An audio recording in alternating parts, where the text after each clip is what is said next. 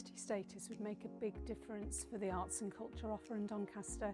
For us at CAST, it would mean being able to make greater national and international connections, be able to really broaden and expand the programme here. And it's really important that Doncaster has the kind of arts and cultural offer that other cities have, like Birmingham or Sheffield or Hull.